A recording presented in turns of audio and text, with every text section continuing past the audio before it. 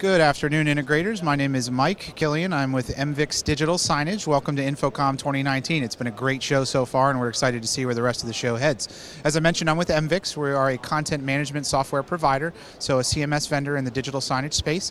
We're showcasing a lot of great products here at InfoComm 2019. Specifically today, we want to focus on our emergency alert solution. It's an automated emergency alerts mechanism for keeping your audience informed on your digital signage deployment about what's happening and when it's happening and how they can remain safe during an incident.